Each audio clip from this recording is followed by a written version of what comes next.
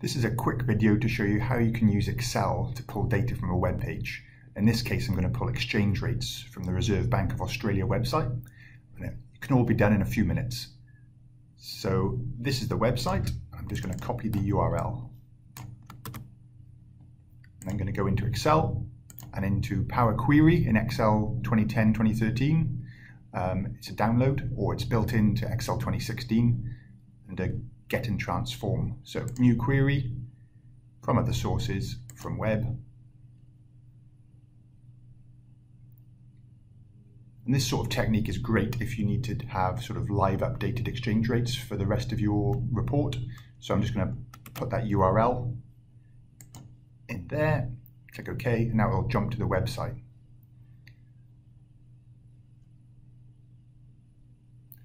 So here's the navigator window. I can click on document, doesn't look like what I'm after. I can click on table 0, that looks more like it.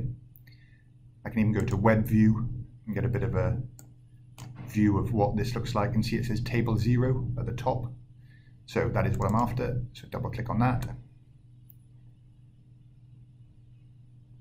And now I'm into the Power Query window. One of the steps that happens automatically sometimes with Power Query is it works out what data types you want, but actually I don't want that step to happen because it's referring to specific columns. So I don't want this query to refer to the 30th of May or the 31st of May, so I'm just going to delete that step. I'm now going to use the amazing unpivot feature. So right click, unpivot other columns, and now I've got a column of dates and a column of values, which is exactly what I need. So I'm just going to rename this column and call it currency. I'm going to rename this and call it rate. This is the column I want to grab the date from, so I'm just going to split this column. So right click, split column by delimiter, and I'm going to use the $ because that's what's one of the separators in here just before the date. So custom $, and OK. And it's even clever enough to know that this now looks like a date, so it's changed the date type to date. So I can change this to the word date. I don't need this column anymore.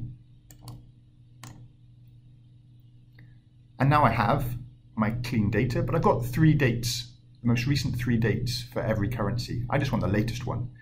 Really nice and simple with Power Query. Date filters is latest. And that's it.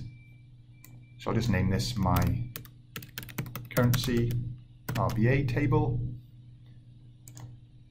Load to, load it to a table. And this is how you grab your data from a web page. This is now refreshable. So tomorrow I would come into this report, I would right click on this table, click refresh, it would run and bring in the latest date and exchange rates. Pretty easy, really user friendly. If you haven't found out about Power Query yet, you should really do some training, read some books, learn some ways of doing this stuff. There's loads of articles and blogs out there. It's an amazingly powerful tool. Thanks.